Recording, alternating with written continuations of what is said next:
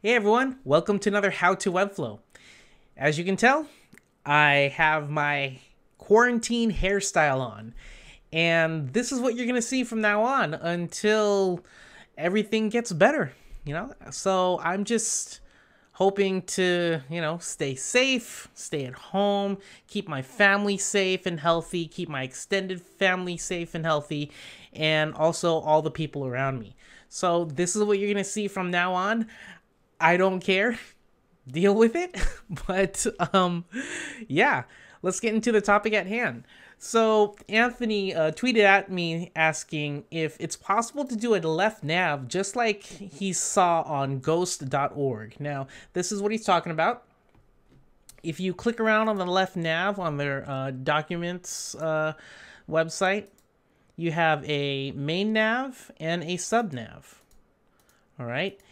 And when I was going through this, I thought, all right, this is easy. You don't have to code anything. You can do this in Webflow. And then as I got deeper into it, you do need some custom code. Now, don't worry. You only need 2 lines of custom code. You need CSS, 1 line of CSS, and 1 line of jQuery. Now, if that scares you, don't worry. As with all previous videos that I've done, I break it down as simply as I can. All right, so let's get to it.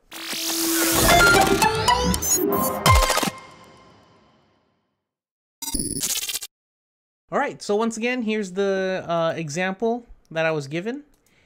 And here is my take on it.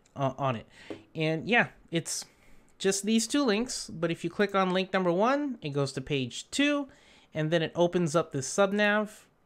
So this is not a drop-down menu, okay? This is actually just text links, and I styled it, all right? But what opens it is the custom code that I was talking about. So what we're gonna do is we're going to build this from scratch. We're going to add the link elements, and then we're gonna get into custom code, and then I'll show you that it works.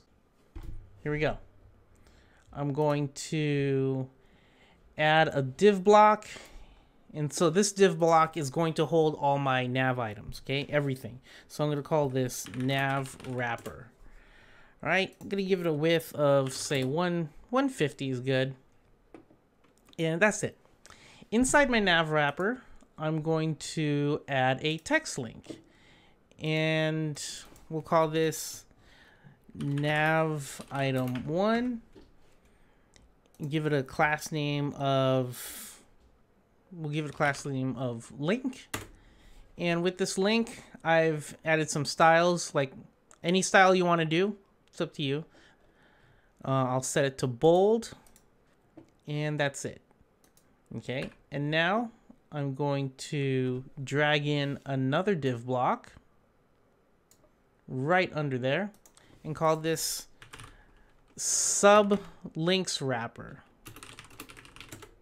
Okay, no styling necessary. This is just the holder of the sublinks. Okay, so let's go ahead and add another, and I pressed Command E to show this quick find, and I can type in link, go to text link, and there we go. I'm gonna call this sub nav item 1. And actually, I'm going to say go to page 2. And this one is going to have a class name of sublink. And the only styles I did to the sublink is I gave it some padding. I set the display to block. The borders, I just set a left border with the style of solid, width 2, and color transparent. Okay? Now I'm just going to copy and paste this and say this goes to page 3. And yeah, and then for this nav item right here, I can just go ahead and copy it and paste it inside the nav wrapper so it goes at the very bottom. Call this nav item 2. And then I can copy this sublink wrapper and do the same thing. Click on nav wrapper and then paste it down there. All right, and this one will go to page 4, and this one will go to page 5. Cool? All right. So we've set that up. Let's go ahead and click on this nav wrapper, and then I'm going to right click on the tab and create symbol. I'm going to call this new nav. Awesome. Okay. And yeah, going to click inside of here, and let's go ahead and point go to page 2 to go to page 2. So this link setting page goes to page 2. All right. This one goes to page 3. All right. And so nav 1 will also go to page 2. Nav item 2 will go to page 4. This one will go to page 4. This is not the most exciting part of the demo, but, or I mean tutorial, but gotta do it. All right, we're done setting up our links. We're done setting up our symbol. All right, so if I go to page 2 inside of Webflow, nothing's there. Why? Because I didn't add my symbol. So I'm going to add symbol, new nav. Okay. Now, if you're wondering, if you're new to Webflow and you're wondering, hey, how come this is not butting up to the left in the top? Well, that's because this body, I've set style for padding. Okay, so this is, again, this is just for demo purposes. You can add this nav wherever you want, but here we go. If you notice, page 2 is bold. Go to page 2 is bold. All the other sublinks aren't. That's because with sublink, if I'm on the current page and that link is on, going to that page that I'm currently on, Webflow will give this green extra combo class, okay? And so what I did was I've added a bold style to it, all right?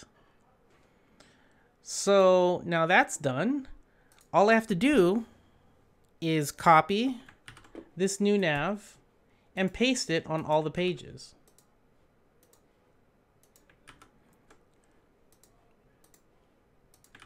Yes, I know my pages are out of order. Let me fix it. There. Okay. So as you notice, I'm on page 5, and this one's bold. And I've also added a color to the current combo class. I've added a color of blue. So that way, when it's transparent, it looks like this, as you can see here. But when I'm on the current page, it turns blue. Okay? Cool? Nice. Let's keep going. So now that we have all of our symbols on the pages, we can go ahead and start coding. But first, we got to remember what our class names are, okay? So if I double click into the nav wrapper, we got to remember we've named it sublink wrapper. This is the thing we want to show and hide, okay? So we have sublink and sublink wrapper. All right, remember those. Let's go to project settings and go to custom code. And when you add custom code here, through here, rather than the pages panel, this goes site-wide. So you don't have to copy and paste this code over and over on every page you create. No, Webflow does it for you right here. So here's the first code, okay?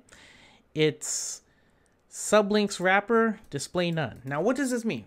Okay, so first on line 1, I say, hey browser, I'm creating custom CSS. And how to tell the browser that is you say style, okay? And then at the end, you got to tell the browser, okay, I'm done adding my custom styles. So you do /style, okay? Now, let me just retype this.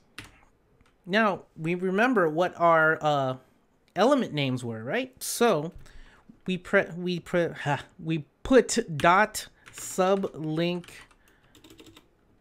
wrapper, okay? Now, what does this mean? The dot means the selector or class name that you gave that element, okay? So that's what you're saying. You're saying, hey, browser, I have custom CSS. Now, find anything that has this class name. So that's what the dot means. Find anything that has this class name. And now the browser's like, okay, which class name? Then you tell it, sublink wrapper. But you notice that everything is lowercase. That's how Webflow produces your code. Okay, if you ever have any all caps or uppercase letters, Webflow makes them all lowercase. Also, you notice that I put a dash instead of spaces. Well, that's what Webflow does also. It removes any spaces in your class or selector names and replaces it with a dash. So it's sub-link-wrapper. All right, so now the browser is saying, okay, what do you want to do with this element? So you give it a curly brace. This is how you tell the browser, hey, these are the styles. So curly brace, and then you say display colon none semicolon close curly brace. Now what this means is, hey browser, don't show it. When the page first loads, don't show it at all. Okay? And the browser's like, okay, I get it. Save changes. We're done with the CSS. That's it. That's the only thing. And now let's go and let's do some JavaScript, or I mean jQuery.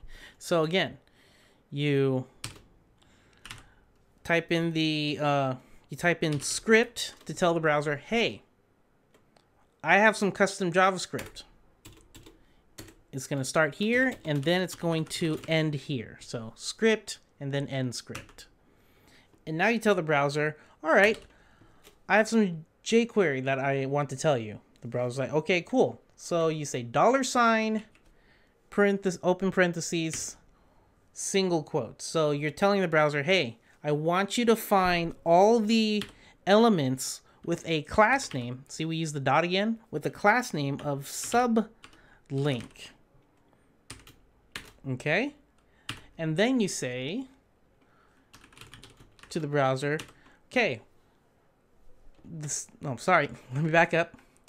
So they say sublink, but also find the sublink that has a combo class of current. Now you might be thinking, Nelson, where'd you find that? Where'd you find w-current? Well, if you look at the code, it's right there. Sub-link and then space --current. So when you have a combo class, this is what it actually looks like. It's a class, space, and then another class. All right.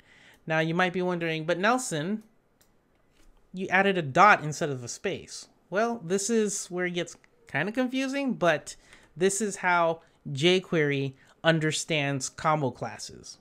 Okay, so sub-link dot and then the next class name. Okay, now that you told the browser to find that one element, you say dot parent, meaning find the parent. Who's the parent? Sublinks wrapper. All right, so it looks for that first parent. So it goes up. And then you say, oops, and then you tell it show, meaning show the thing. Show the, show the sublinks wrapper. Okay, so what we did was we told the CSS, all the sublink wrappers, hide them, display none, don't show it. Then we get our jQuery to say, but hold on. Find the sublink that has a combo class of current. Find that one. Once you find it, find its parent. Then once you find that, show it. And so that's how the code works. Now if I publish, and let's go to it, fingers crossed. We have here nav item 1. There we go. So what it's doing is, again, we're hiding. Let me inspect.